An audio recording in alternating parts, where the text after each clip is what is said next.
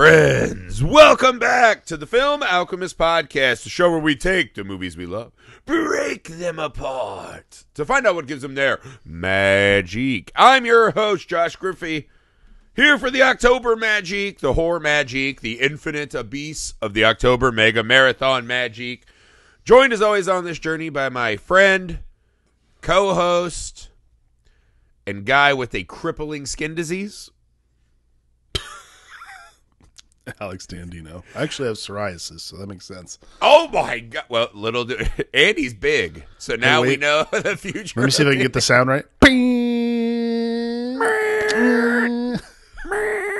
It's kind of like a cat if you like slowly were entering it. I have a story about that when we get to this part. About entering a cat slowly. Jesus, Sage, you heard it here first. You're not gonna want to miss this episode. The All right, sound guys. effect. Let's go. It's official. We're crushing our way through the Texas Chainsaw Massacre here to open the franchise segment of our October Mega Marathon. Today we are rebooting. But before we reboot, we got to do some business. People, we're on Patreon. That's right, patreon.com/filmalchemistpod. Guys, please help us support the show. Please grow the show. We work hard for you. This helps us keep it going, grow it up. Get it out. All the good stuff your support does over there. We have a lot of awesome supporters over there. In fact, this month, to get all 31 episodes and not a measly 28 free episodes, you want to go to patreon.com/filmalchemistpod. Our patrons selected the horror movie exclusives they wanted for this month. We also have a commentary over there, feature-length commentary we do every month. You can get access to that. If you don't think that 31 episodes is enough, we also have our Tales from the Grift mini-series that you can find over there and enjoy as well. Rewatch Tales from the Crypt between watching hundreds of horror movies. It's the greatest time of the year. So again, that's patreon.com/filmalchemistpod. Please, please, please, if you can, support the show over there. YouTube, Film Alchemist. Go watch us over there. Those are things. Email filmalchemistpod@gmail.com. We're on all the socials, the 800 socials. We're not on Blue Sky. I'll say that. Are we not? I can't even keep track anymore. We're not. You also get to join us on Discord if you're a patron. We love it over there. We have a great little community over there. Group of friends. Make sure you're leaving 5-star ratings and reviews everywhere. Also, especially this month, guys, send an episode to a friend, a movie-loving, especially a horror movie-loving friend. Let them know that we're at the beginning stages of the Horror Mega Marathon, and let them jump in and join with us. You guys can find the schedule posted everywhere.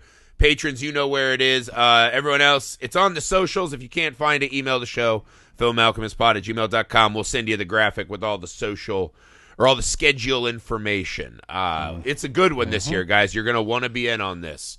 Quality. You're going to want to be action. in.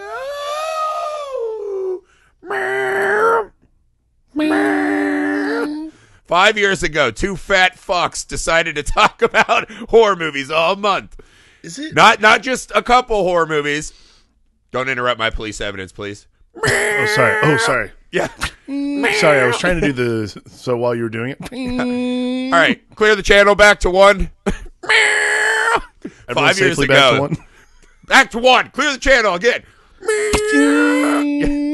5 years ago, two giant fat fucks decided they would talk about 31 horror movies every day. In October. And their fucking dumb bodies said that they would cover entire franchises, not in one episode, but every single entry. And here they go, finding themselves today talking about every single Texas Chainsaw Massacre movie.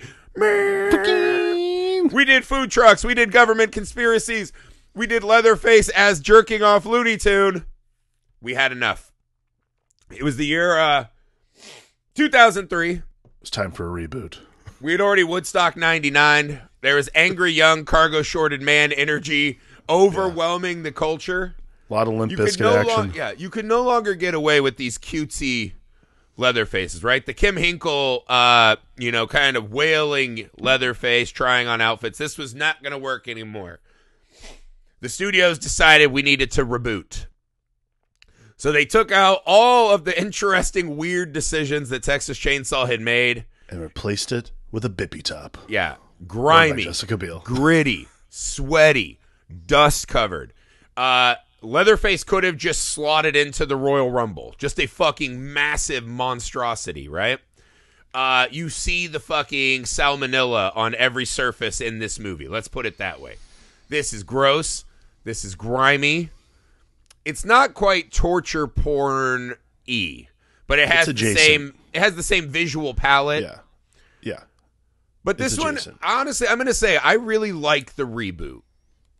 The reboot does not capture a lot of the magic of what made the first one.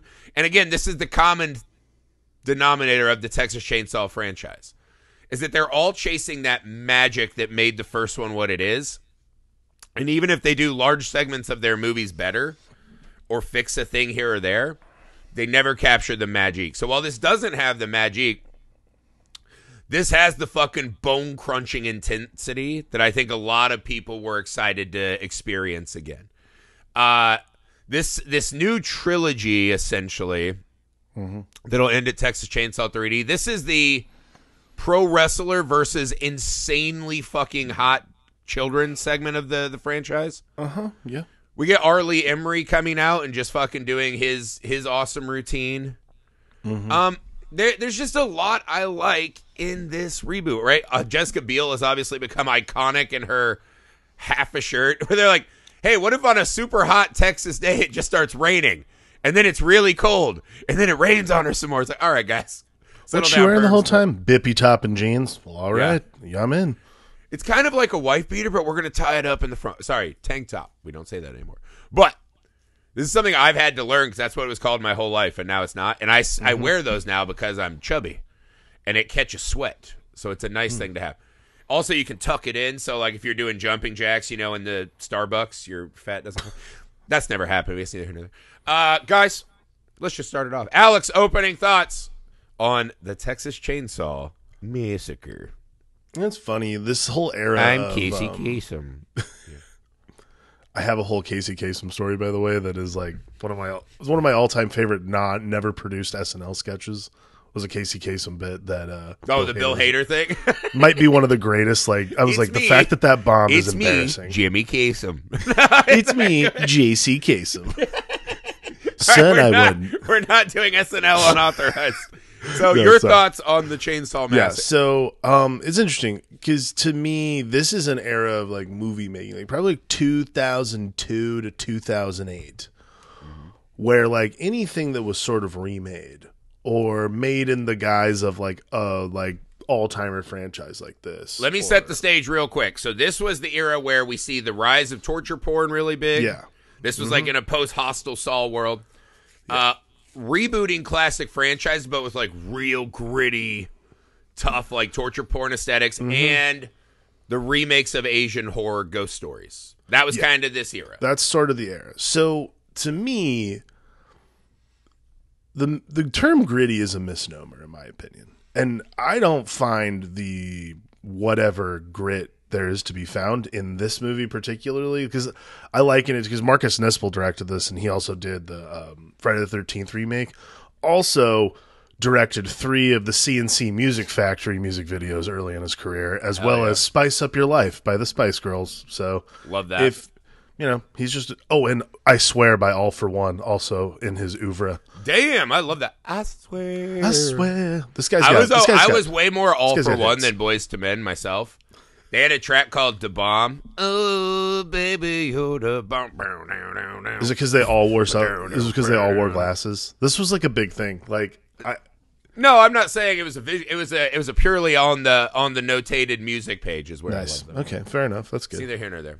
But to me, this is the thing that I have. Well, no, there was like gritty 70s like indie movie, and it was because they weren't shooting with enough light and all that all the time. Well, this for a Texas Chainsaw movie is so fucking polished. Like, while it looks awesome and they art department the hell out of it, looks it's like polished. A set. It's all sets and set pieces. Yeah. Yeah. Like, I think the concept of, because I know what you're talking about, like, but I think that's the further we get into the 2000s and stuff like that, especially once things get rebooted, is one of those things, because this movie is supposed to take place in 1973 because it is a reboot. You're supposed to just get the story again as it happened in 1973.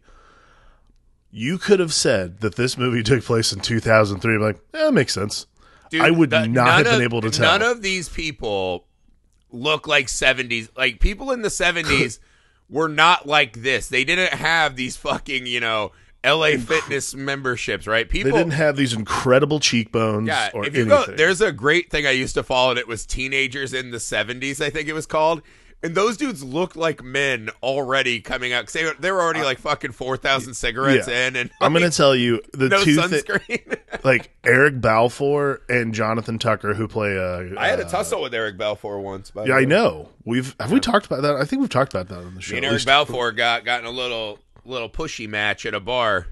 Yeah, right on Sunset Boulevard. Eric Balfour and Jonathan Tucker, who plays. Do you think he saw me and he's like, that guy's like Leatherface? I'm afraid he had a PTSD moment. I think he saw you and he was like, oh wow, that guy looks like that guy who was in a movie that I wish I was in, but I'm not in. He saw Leatherface flashbacks.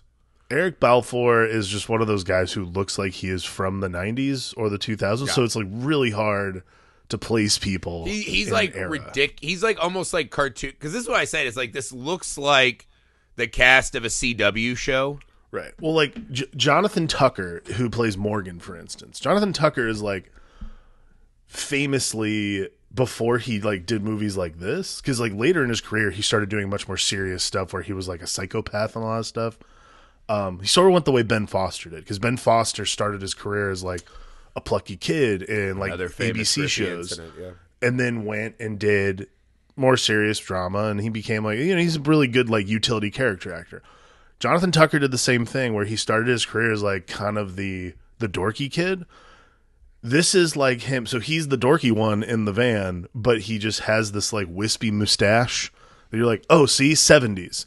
I think that's the problem for me with the 2003 reboot of Texas Chainsaw Massacre, is everything is like pointing a finger at, look, see, it's the 70s. Look, it's the 70s. See, it's the 70s. See that thing right there? That makes it the 70s. We like Skinnerd. It's like, come on, man. Like, they're like, oh man, they gotta play Freebird. I'm like, I absolutely want to turn this off right now. If these people are excited to go watch fucking Leonard Skinner play Freebird, I will turn this fucking. First off, no, everyone on Earth. That was the Leonard one. Skinner. I was like, I will absolutely turn this movie off. Pause the fucking podcast right now, or I'll turn it off. You are fucking denigrating Leonard Skinner as a band? I'm denigrating Freebird as a song. That's what I'm denigrating. How fucking dare you? Boo. Pass. This is like when Wayne's World did the like no stairway joke, and people used that to say Stairway was not an absolute masterpiece. Freebird is one of the greatest songs ever made. Freebird is absolutely not a masterpiece. Sorry, just. Now you're the fucking Leatherface for Pitchfork, you fucking turd. I'll tell you right now, I'll absolutely be Leatherface for Pitchfork. Sonically overrated. Neither here nor there. No, actually, but legitimately, I'm that's with the super hot teens, I guess. But to me, that's like one of those things of like pointing, look, it's from a different era. Look, they like Leonard Skinner and they listen to it on an 8-track. I'm like, yes, I see that. Thank you. It's the great problem of the reboot. Yes, is that they're trying to remake it, and they're like, we want to get it back to like the flesh. We want it to be realistic. We want not even realistic stuff. But I'm gonna say they want you to feel it. This it's is all the thing, fucking facade, right? But this is the thing that the reboot doesn't do, and this is the thing the reboot like misses from the very beginning for me. And it was like, I mean, last night, like I was watching it last night with like Andrea, and Andrea doesn't watch these a lot with me because she doesn't watch October movies a lot with me, but she was watching it with me, and I was like, see, this is the problem right here, is I'm already checked out. Is the first Texas Chainsaw Massacre movie, there's that fucking card that just the crawl that gives you all the information you need to know. There's no visuals attached to it. You have no idea what's about to come. And that is like the hallmark, and like that's the thing that makes it scary, is when you just see words. The problem is fucking crazy. Is that this is the 5th time we're doing it. Right? Hang on. They do not have that sleeper agent ability. Right. So before you cut me off, though, this is what I'm getting at. Oh, that's here we benefit. go. That's Freebird the benefit. Sucks. Don't step on Diva Dino's toe. Here we go. That's the benefit of the first one. The October that kills because you don't know what's coming. And like we've talked about every single day this week, however we've scheduled this at this point. Time is a flat circle, as we learned in part 4. Yeah, whatever. Doesn't really matter. But like, we normally get movies from this series like subsequently, we have no idea what's about to happen. Like They we go get movies weird. that are just bizarre. Yeah. That's fine. I don't give a shit about that. That's cool. Like do that. The reboot, which is supposed to be sort of an identical story to, pretty much an identical story of the original. Right. It starts with these visual motifs, which is basically like police footage and that kind of shit. From the jump for me, that is just like, it's automatically, I don't need, like, it's a reboot. I know what I'm expecting. I know I'm going to see Leatherface and I'm going to see some carnage. I get it. I think that's like showing for me, it was showing the hand up front. It did not work. And automatically I was kind of like, I'm not sure I'm into this. I don't feel that way personally, because to me they're showing you that this one, because famously Texas Chainsaw is not a very gory movie. Everyone thinks it's insanely gory, but almost never does it show us the brutal. No, it's like just after. weird. Yeah, because there's a lot of beautiful filmmaking in that you see the hook, you see the back, you see her down. You don't see the hook driving into her back, right? You don't see Franklin's, guts exploding everywhere, whatever, close up on the chainsaw. This one's letting us know it's going to be a little dirtier, more salmonella, right? Bring your fucking bacterial wipes. This is going to be a gross movie. They're setting it up with the flavor because, again, they can't fucking do the Leatherface surprise reveal. Right. So they're showing us what it's going to look like. And I actually think, like, if you watch the opening of the movie, this hitchhiker scene is way better than the original hitchhiker scene. Well, it's just awesome. So her having, they're fighting about, the whole thing with, like, they're going to bring back, like, 20 pounds of weed is pretty stupid, or 2 pounds of weed. Sorry, not that 20. one I was like, 20 pounds of weed is a fucking 2 pounds of weed. I think it's one of those funny things that now just hasn't aged well because it's just like, who gives a shit anymore? Because that was my, like, that's my first point. That was my first thing, was like, who gives a shit about them bringing weed back from Mexico? I was like, oh, it's 2003. It's still like a bad thing. Got it. Oh, if you did that right now today, that's like federal crime, right? So it's weed. Like, it's also one of those things. Now you want to go to Mexico, you just go to any of the states that have just it. Go but literally down the street to a dispensary. if you cross the border, that's a federal crime. So they're not geniuses anyway. Right. Right. They're kind of annoying, but then they it's sort of this weird like fighting, subplot that never manifests. Yeah. It's the only thing is it gives Arlie Emery a reason to be crazy, but we're like, that scene before where he's playing with the body, we've already tapped that vein. Clearly crazy. But yeah, so they pick this girl up. She looks like a survivor of Leatherface. Something that we recognize from the first one, right? That now she's the last girl who's looking to get in a car. And she starts having a panic attack, right? You're going the wrong way. I won't go back there. Right. There's blood on her leg. She pulls a gun out of her vagina. Which is definitely You're an all aesthetic going to die. Seen. Blam. And then they do this amazing pullback. My favorite shot in the movie. Through the mannequin bar head. none. So she blows the back of her head off, and the camera goes through the back of her head, and her head tilts back. Yep. They're letting us know. They're like, this. Awesome. That captures, I was like, all right, if this is the fucking movie, these kind of twist on the original, really, because that shot, right? That shot's a great microcosm.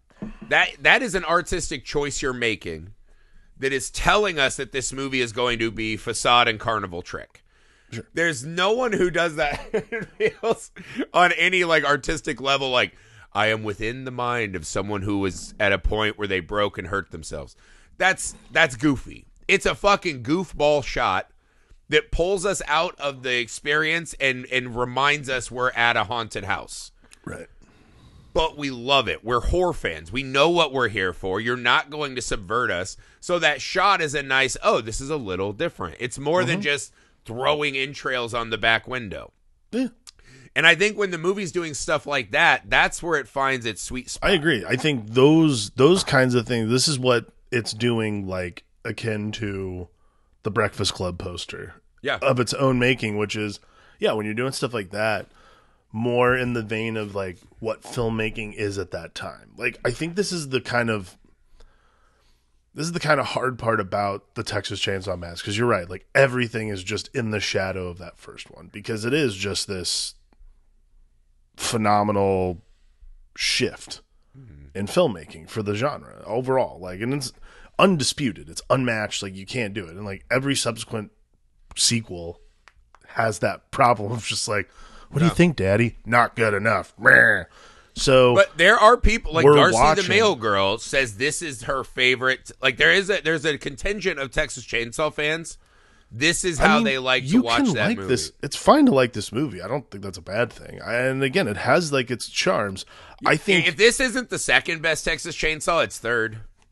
Like it's right in the top of the group, I would say. Sure. I think for me, and I can tell, like, for me, the thing that is always just going to knock it down a peg is that aesthetic of trying to, like, it's the art direction of this. Like, everything is placed where it's placed. Like, it's weird for weird. So there's a lot of things in here that make you think that it's weird on purpose. And for me, a studio lot of the time, film is never going to capture that independent nature of the first one. Dimension Films, Platinum Dunes producing this is like, I get it. Yes, there's a lot of money behind this. It looks exactly like all of those, yes. Yeah. So they all have this like very specific veneer over it, which isn't necessarily a bad thing, but also does like you were saying, like that specific shot, which takes you out of it and tells you you're on like a haunted house thing. Same thing for the aesthetic overall of like how it's shot, how it looks, is I'm constantly kind of like taken out of like, got it. It's definitely 2003. Not just because these whites look very handsome, but also because I have to just like, try to pull out what I'm expecting from like 73 Texas, which is supposed to be dirt and grime. And it's like, yes, there's dirt and grime, but it's very specifically placed and it's very specifically art directed right on top of that thing over there.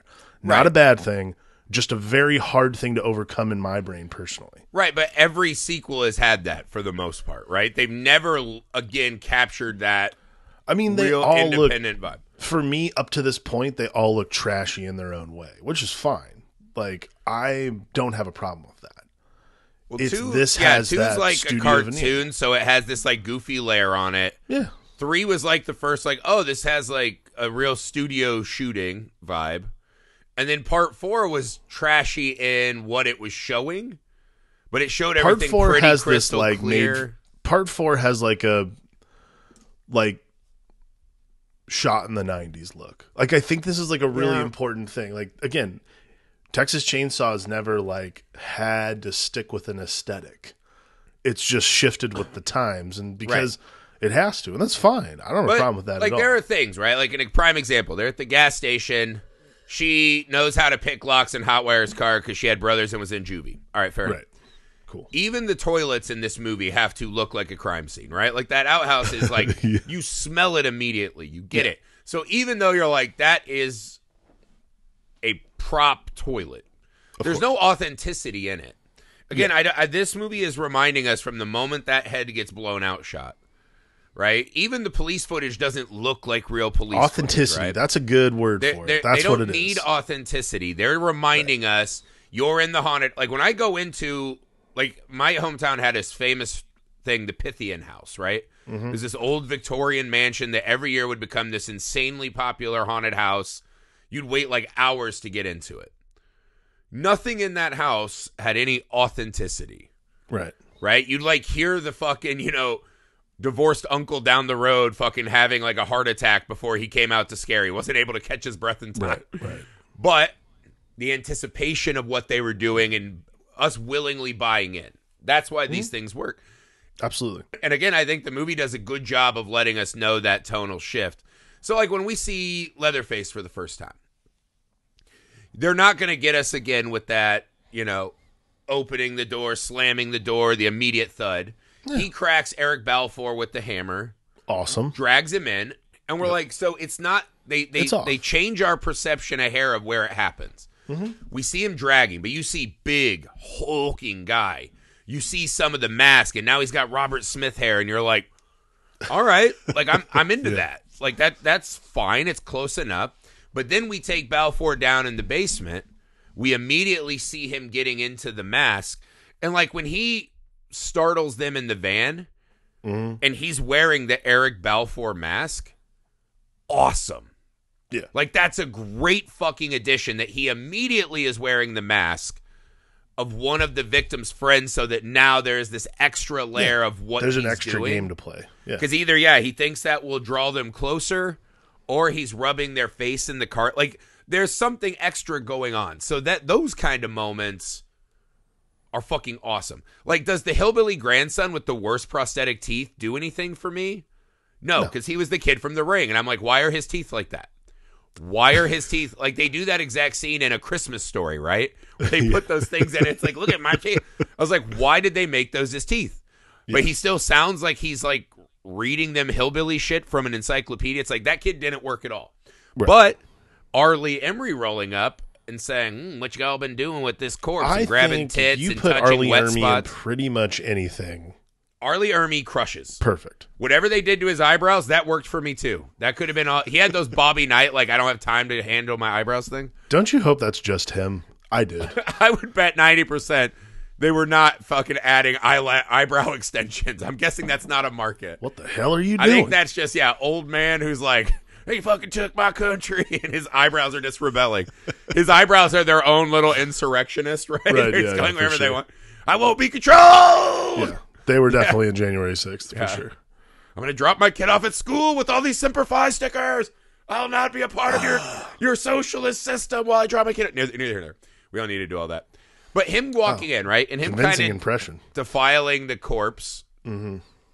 Right? But he still has this, like, and this is something I think the movie does really well, too, is he's a law officer now, right? Not just a guy who's like a barbecue shack connoisseur. Yeah.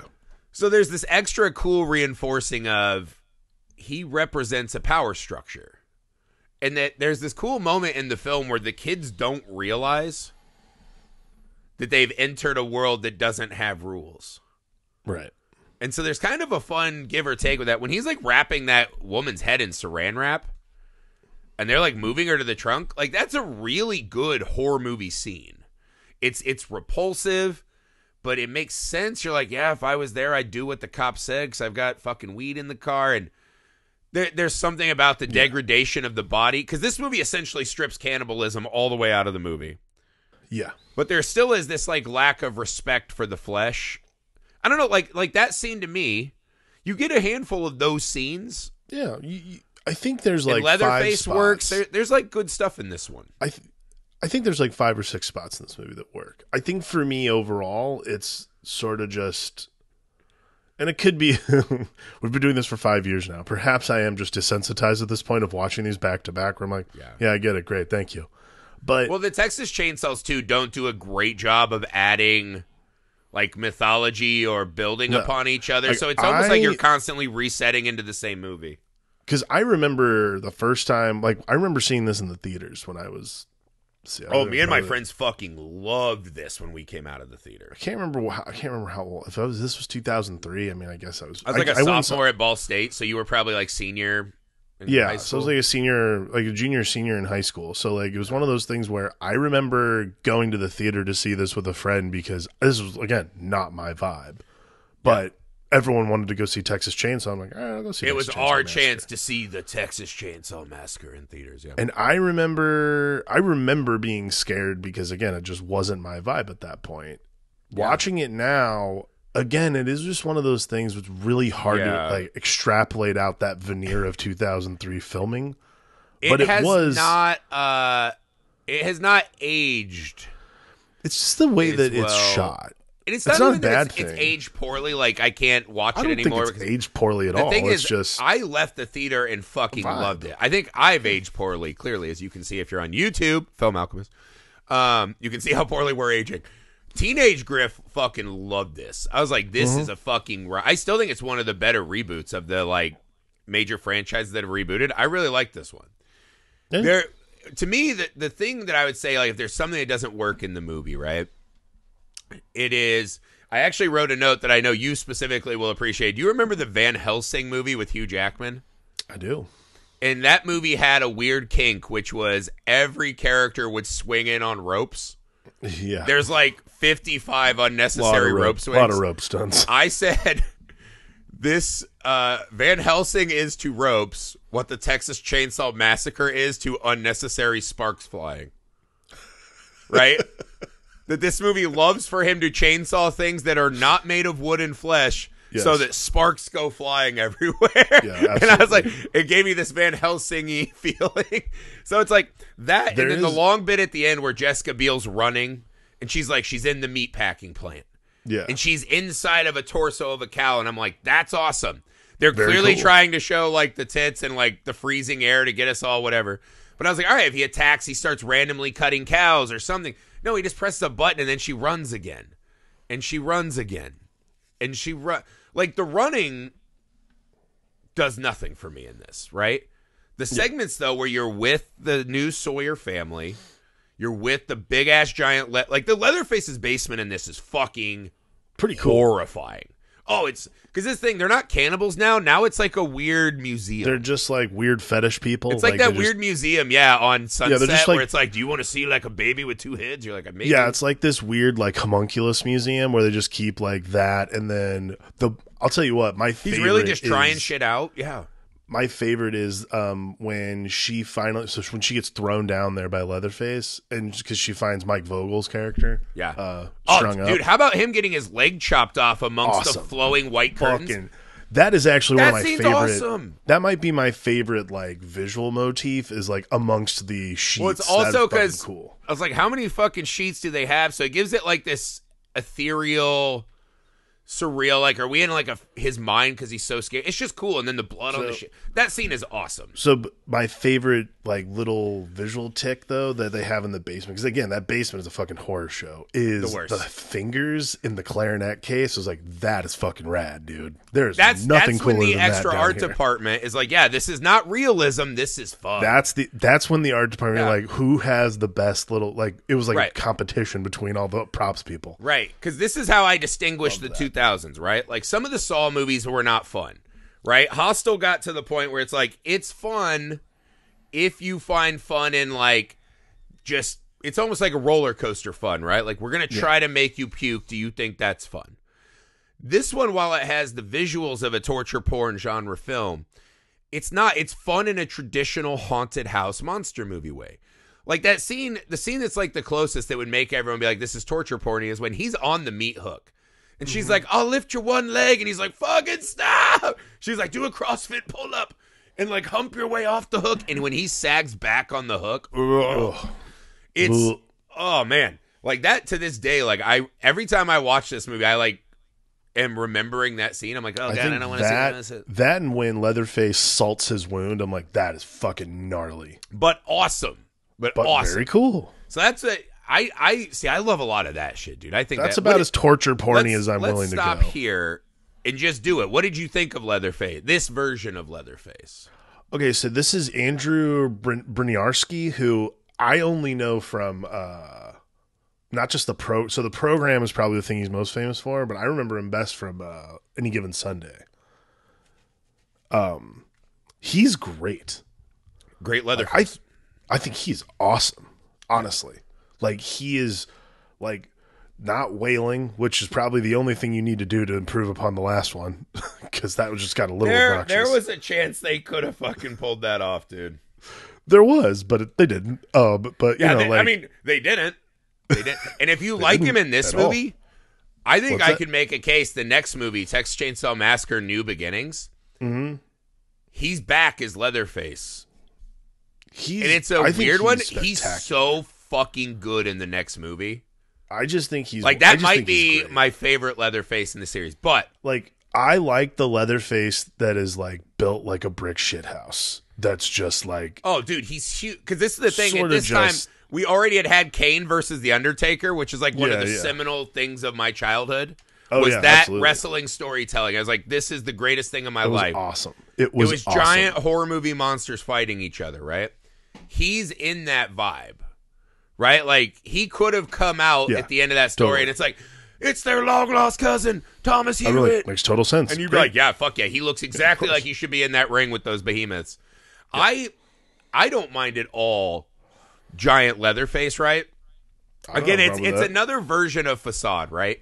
Where the first guy's just like a normal, like big hefty boy, right? Gunnar Hansen. He's just a big normal hefty boy. Now we're getting to where like even Leatherface is like full of Facade because he's fucking humongous. Yeah. I'll tell you this. There's a fucking scene in the movie, and I was like, I fucking love that scene. I love when he's working hard making his fucking like his toe collection, like they're pet rocks you'd buy at a hippie festival or whatever, making his Balfour mask. He peels his mask off. Yeah. And he's just kind of this sweaty, scraggly haired guy who has no nose. And it's not like the thing pushes in like it's a monster reveal.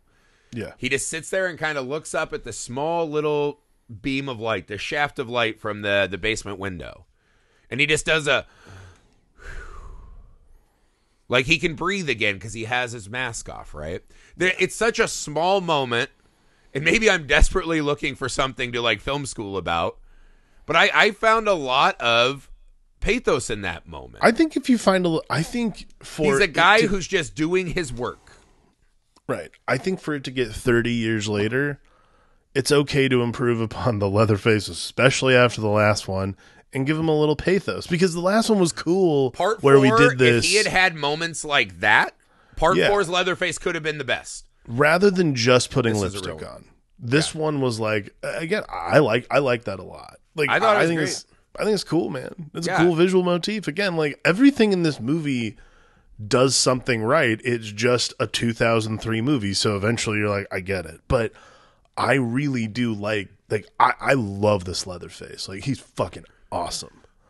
This is one of the best Leatherface. Yeah, he's fucking great as Leatherface. Like even the scene, right? So the little fucking Chompers, right? Whatever the fucking grandkid's name is, Chompers. He's trying to free Jessica Biel and them, right? And they're running. When Leatherface goes to get them as the stairs are breaking, he doesn't even for half a second touch the grandson, acknowledge the grandson, threaten him. Because the kid's like, go, leave me. So that's another moment where the movie tells us that kid feels no fear from one of the scariest looking people we've ever seen in a movie. Right. Right? So there's some kind of... Uncle Leatherface is a good guy. Uncle Leather, right? He just, he's got this problem. Like we'd say about like when your uncle who gambles too much comes to Thanksgiving and your dad's like, I know he's going to ask me for $100. I know it. That's who Leatherface is to that kid. And that is just one of those choices that adds to what you're doing. Even on a small level, it adds to Leatherface's mythos, right? And then from there we get into the kind of like he's breaking through the wall to get Jessica Biel. He's hanging the nerd on the chandelier and cutting him balls up, which was great. Fucking love that.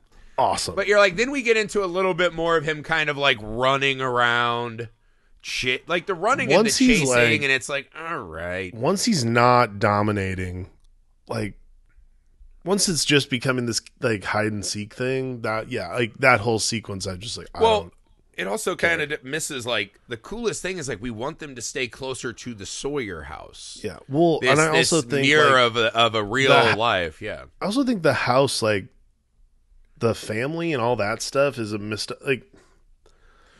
I think because, like, Arlie. You can't Ernie capture was lightning. awesome. You can't capture lightning in a bottle twice. I get it. Like, no. I don't think I was expecting that. Ernie's a great addition. The uncle and the aunt who live in the house, or the mom, they're terrible. Like they offer nothing to this movie other than like, you bitch. That thing, the whole concept of like, this is something I did not like actually, because this is that like, I don't really like the torture porn stuff. Like it doesn't really do much for me. This is like mentally torture, like a mental torture porn aesthetic of like this.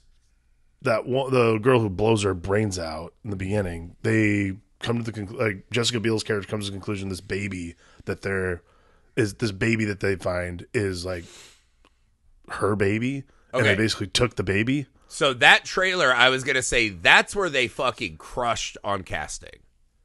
The mom, the lady, the big lady, and the little Rosemary's not baby, right? Whatever those two are.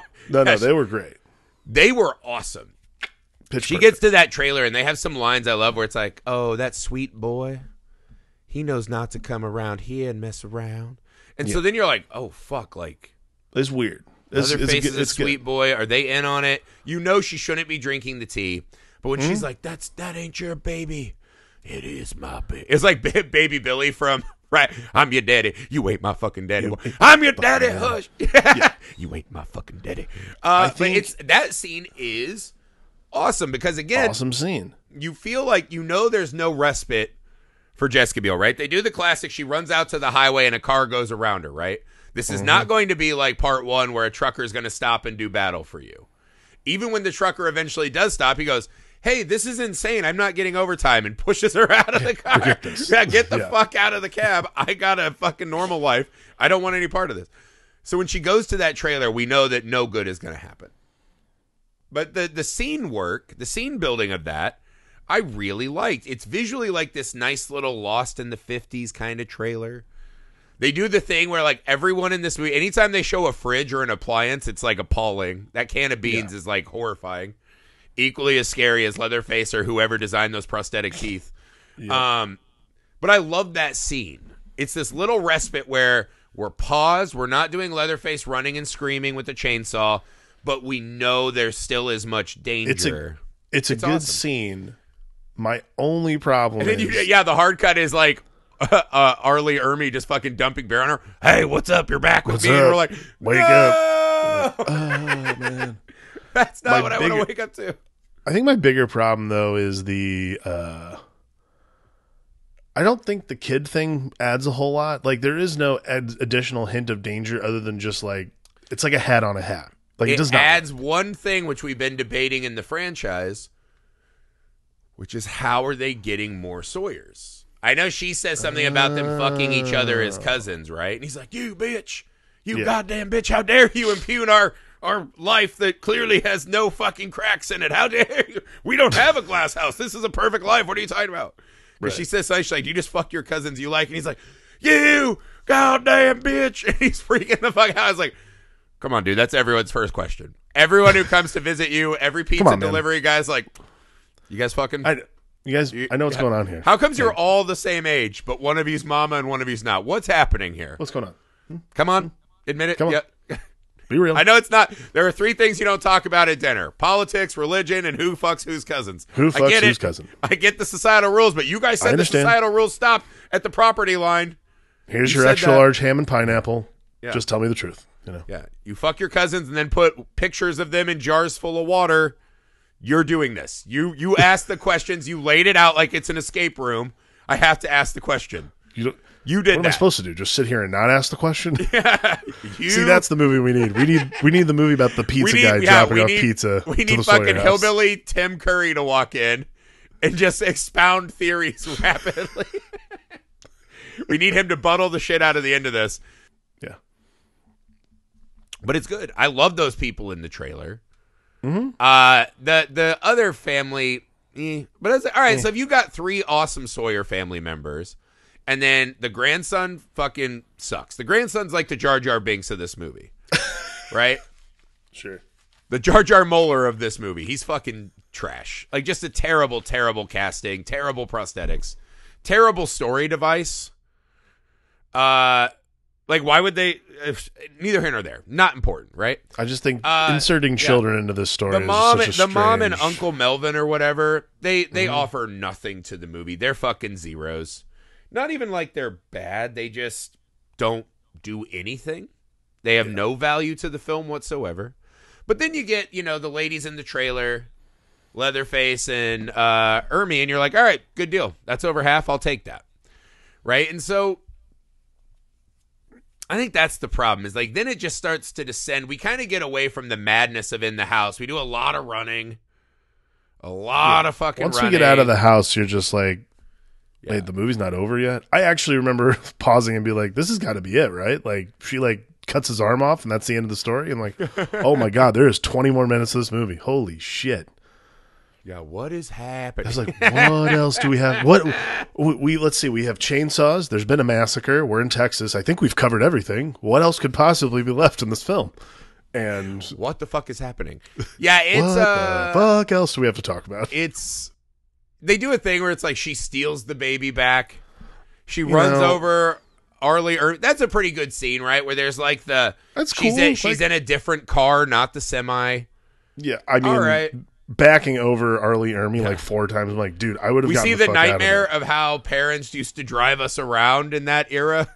With nothing. Yeah, no car seat. Like if you hit the brakes too hard, that kid's neck is snapped and dead. Yeah, like that kid maybe is in the front. That kid's in the front better. seat with no seatbelt, like sitting Sideways? in a blanket. I'm like, that kid seems unsafe. Can we turn that kid to camera? No, every parent's gonna fucking freak out in the audience. No, turn him to camera. Turn him to camera, please. Jesus H. All right. Yeah. That's fine. If you want to be mopping up popcorn vomit, that's on you. I'm not here to tell you how to do anything, apparently. Listen, all we've had at Crafty all day is, granola bars. Oh, well, we get that one last... I mean, they didn't even have chocolate chips. They were just oats. Who wants They're just oats. But no, they had the one last Leatherface where he, like, drags the chainsaw in the car.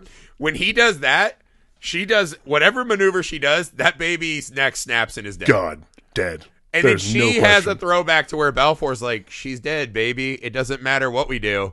Where she slowly rolls that little circle seat out of the car. And she's like, I'm Balfour now, too. Leatherface was Balfour, and I'm Balfour. Oh, no. Flesh and spirit made one. I'm Leatherface. That's really pulling this one. That's what I was writing in my head. Done. You're welcome. I'm just glad we got one more chainsaw. Yeah. One more Van Helsing style spark shower. Yeah. But yeah, then we end with the cops back. Right. Okay. And what then the fuck? the images, the frozen images, as you imagine, like America seeing like Geraldo doing, and this is the last known image. And this is the last time anyone saw me open anything. We did actually forget a gigantic thing the movie did. What? Which is she fucking cuts Leatherface's arm off. Yeah. We totally glossed over the fact that she just chops his arm off. Because he's okay. I'll tell you why. This is why. Because also we never see a fucking hook-handed Leatherface again. Because she like chops his arm off, and he still is able to come out and Van Helsing the fucking car. Like, he's fine. He'll be fine. It'll grow back. Did Frankenstein lose an arm? Is this just Van Helsing? Is this just white trash Van Helsing? Well, you're just sitting there and you're like, I felt like Van Helsing was white trash Van Helsing because you only would find it at Walmart bins now. So is this a trucker hat on top of a MAGA hat? Are we already? Are we doing too much? I think it's a. Van Helsing is the John Deere, where it's like a respectable white trash hat. I think it's a Jessica Biel cowboy hat on top of a Van Helsing stunt team hat. Let's call that what it is. That's a Bret Michaels cowboy hat. Thank you. On Rock of Love. I think the bottom. So if we're doing a hat on a hat analogy, it's the Bret Michaels hat, and then on top of that is the Van Helsing stunt team hat, and that's your movie right there. Yeah, that makes sense. I do like the frame flicker at the end. That's pretty cool. However, if this is like discovered footage and they're like, no one's caught him yet, I'm like, how did they not Waco this house?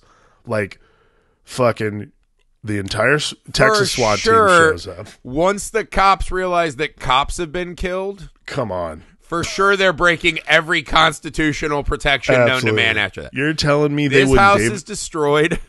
Yeah, this would be like, they would have been like, remember David Koresh? Let's just make this 10 times worse. Yeah. Like, all right, cool, that's the end of it. No. That's one thing the cops do not tolerate. That's one thing the cops are not tolerating in Texas is, whoa, 2 cops got murdered? Texas Let's burn cops, these fuckers out.